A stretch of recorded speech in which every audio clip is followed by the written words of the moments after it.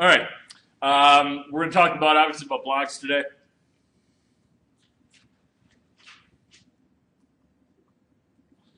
I was going to choose not to work for me. All right, we talk about what is a blog. Generally, when we look at what is a blog, we're going to talk about it's a website that, kind of the difference between a blog and a regular website is that it's a website that is going to allow you to have regular posts. And so you're going to update it on a frequent basis. A true blog is going to let people respond to your posts. And so it's kind of a discussion board forum avenue that you're going to be looking at. Blogs now have privacy settings or settings where you can create a blog and you can say no posts. Generally, the effectiveness of your blog gets diminished then because it doesn't give people a reason to be there, quite honestly, to follow the collection of conversation that's going to come off of it. When we talk about the different characteristics of a blog, number one, we're going to be looking at the efficient setup.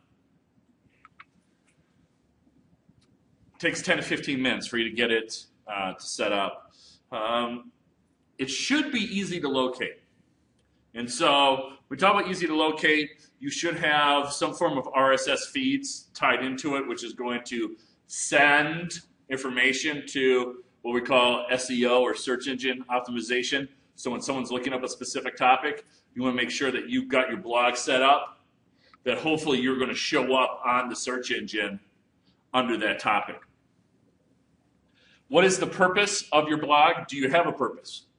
And so when you set up the blog, if you want to have readers, the challenge you're going to run into is truly identifying what is the purpose that is bringing people to the blog. And so a lot of times, we make sure we've got a specific niche that we're going after. The more general a blog is, the less effective you're going to be, especially when you're first kind of getting started. We talked a little bit about this before. It's a traffic jam. 2006, we looked at having 26 million blogs. In 2011, the report that I saw online today said there was 181 million blogs. And so there's a lot of blogs out there. How many are actually being maintained on a regular basis?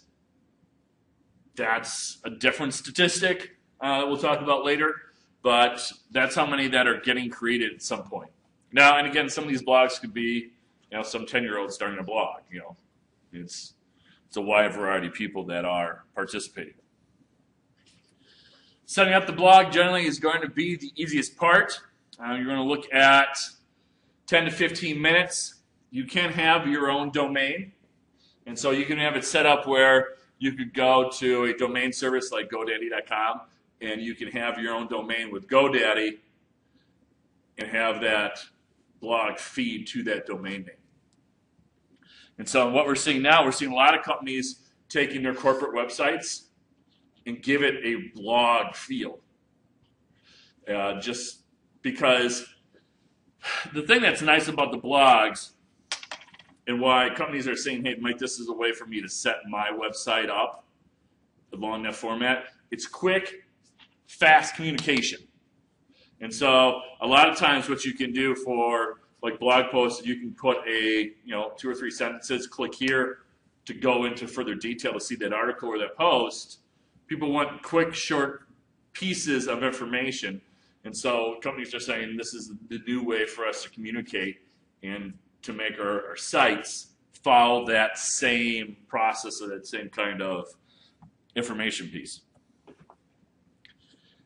Ultimately, if we're going to do this for a company, we need to identify what are the marketing benefits to having a blog.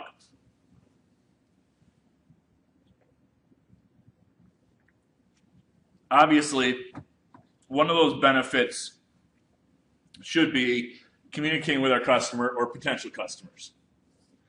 How is it that we are going to communicate with our customers?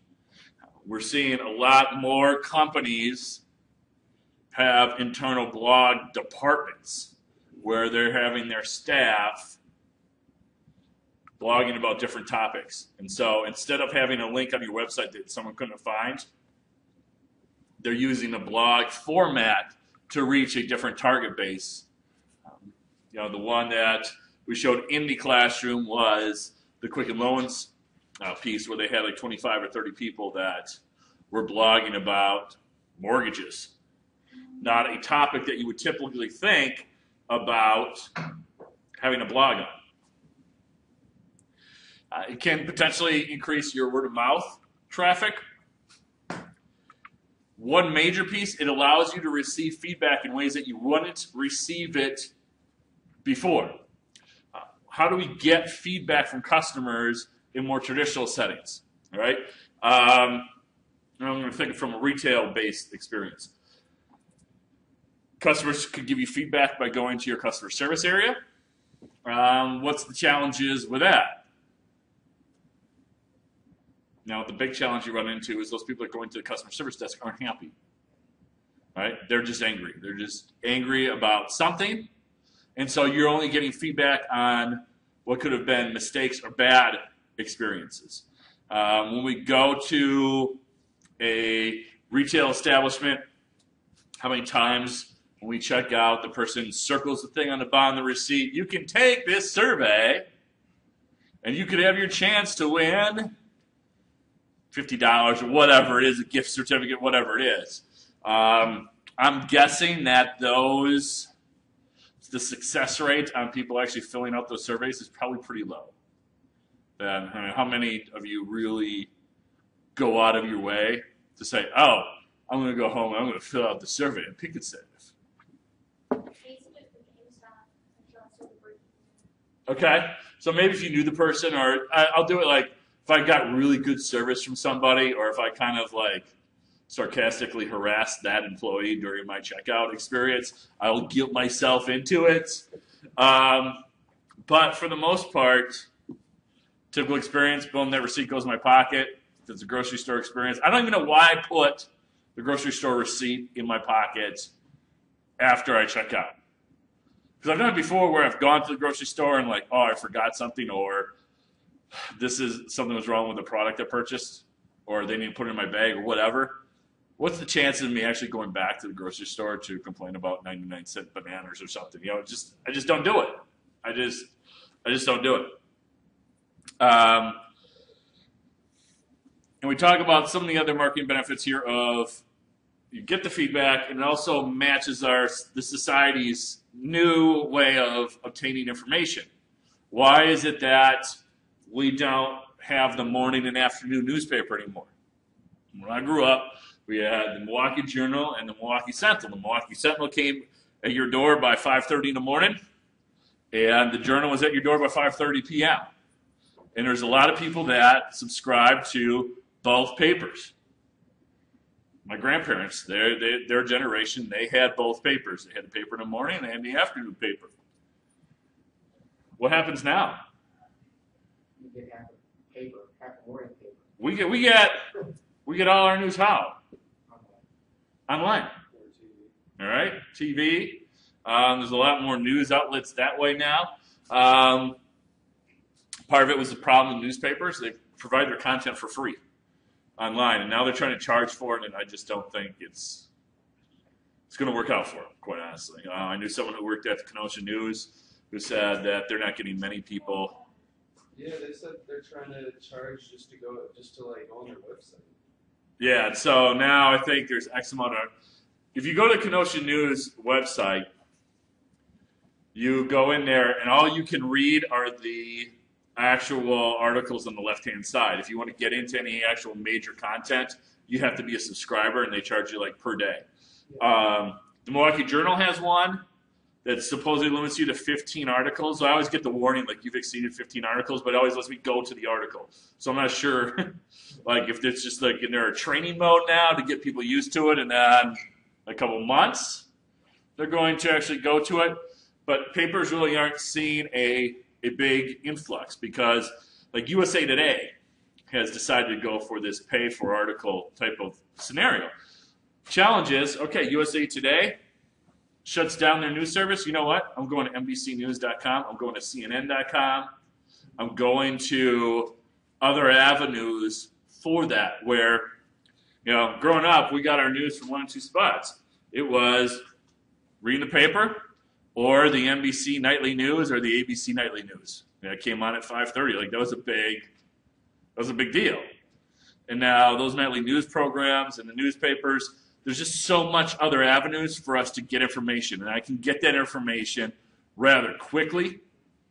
And I can be much more focused on it. Yeah, there's sometimes where they have a news hook, on a certain news broadcast where they'll say, so and so got into a fight or whatever. Then I go to the internet and find out what they were talking about before they even bring it up.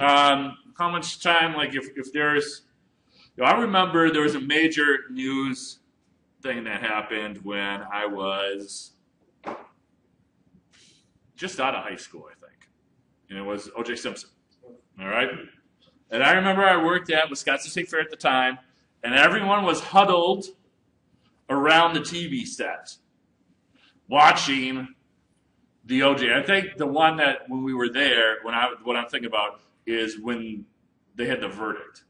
It might have been with the verdict, where everyone was huddled around the TV to watch this. All right? Now if there's a breaking news story, all right? Not too long ago, we had the school shooting, Sandy Hook. I found out about that on Twitter, actually. All right.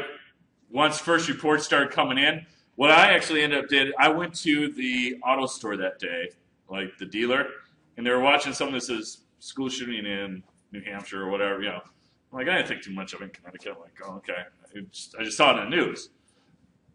I didn't realize that it was like as big of a deal as it was until I got home when I went online, and then I could get live news coverage feeds of what was going on. I mean, so now if there's a story happening, people are going online to get that information. That's how news is now being disseminated. And so CNN, they're giving live feeds. They're really giving people a reason not to go to TV. I mean, that's ultimately what's happening. And so blogs buy into that piece of, if I'm a company or if I have my own blog, I don't have to do a lot to go through my web developer to get something put up.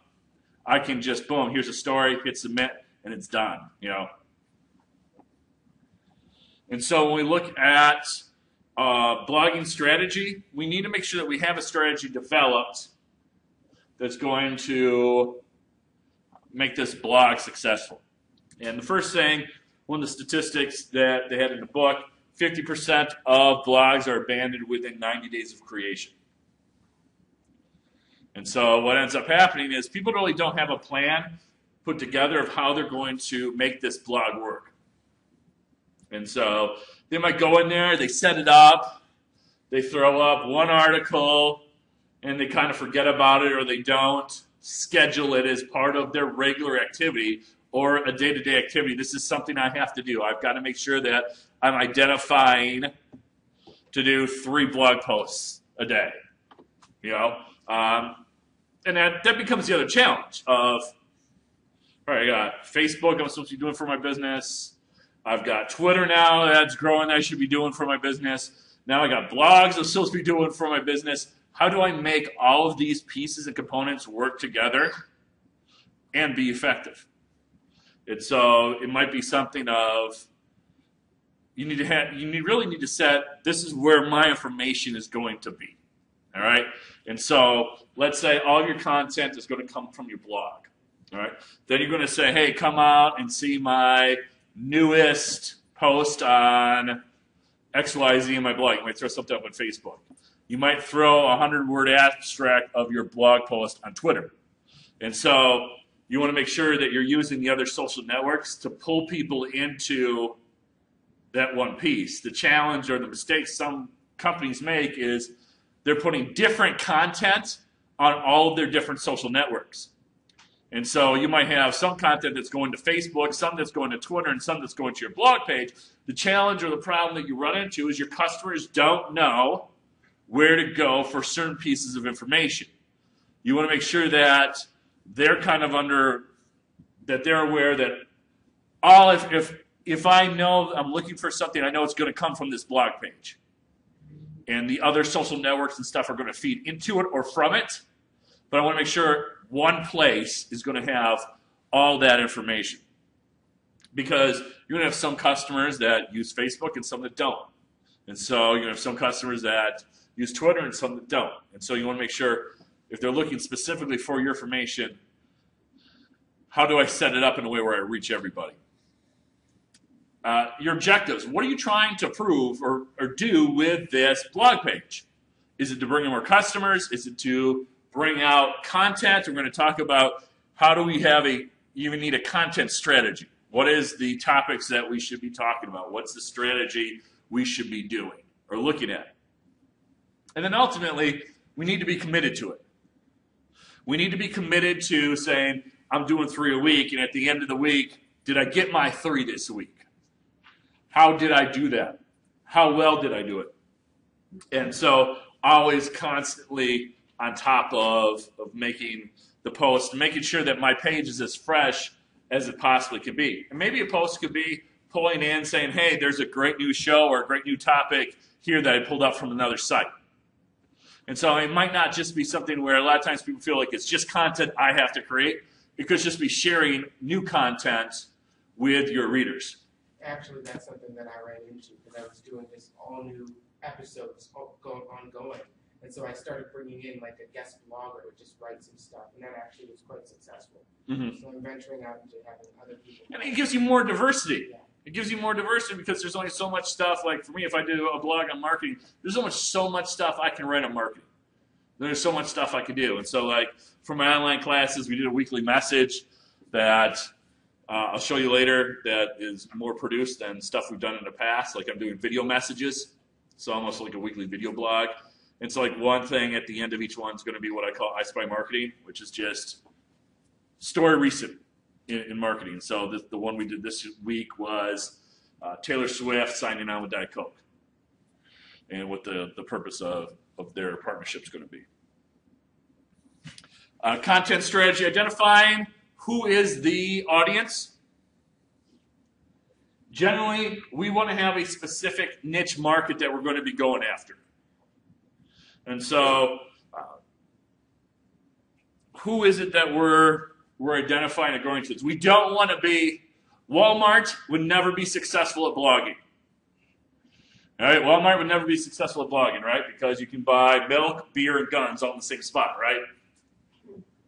And so, we want to make sure you realize that they are the #1 retailer of firearms in the United States is Walmart. So like when the president was having this big conversation about like, are we going to have gun control laws or whatever? Like Walmart was at the table because they sell more guns than any other retailer. It's crazy. And so we want to have a niche market. Walmart's not a niche market, right? The benefit to Walmart is we've got anything you could possibly want at Walmart. Right? If it's not at Walmart, good chances of you may never be able to find it. You know, Walmart's one of those anomalies. In my marketing classes, my sales classes, a lot of times in my introduction discussion board posts online, I'll say, give me an example of a good shopping experience and give me an example of a bad shopping experience. Generally, 65 to 75% of my students will say they had a bad shopping experience at Walmart. But only a couple will say, like, I don't shop there anymore. And I don't believe the ones who say that they don't shop there. Like, it's people are, like, okay with it being, like, bad. Because Walmart's not about customer service. It's about cheap and a lot of it, right? And so this is just the opposite. We want to be very specific, very targeted to a specific group. We want to be like the specialty retailer that only has X sizes in their store. You know, we don't want to be able to go and shop from small to 8X. You know, we don't want that. We want a very specific experience so we can target a very specific audience. And then, is my content unique, or am I just duplicating what someone else has? If I'm just duplicating what someone else has, chances are they're not going to come to me. You know, there's some people that have blogs because they're really just kind of talking to themselves in the cyber world. Right? No one's really paying attention to them. They're just putting their stuff out. You know, that's why I don't go on Twitter, because no one, as I said before, people don't want to pay attention to what I have to say in class. I really don't think they're going to follow me on Twitter. Like, oh, hey, I fell asleep during this class. I could go follow on Twitter. I just don't think that's happening, And so what is it that is different about your content? Are you giving it a different twist? Are you humorous? What is it? Why would people follow your blog? And ultimately, why would they believe anything you had to say? What validity are you bringing on what you have to say? General tips. First, you want to make sure that you're using catchy titles. If I just put something on the title of marketing, it's not specific enough. People aren't going to really get into it.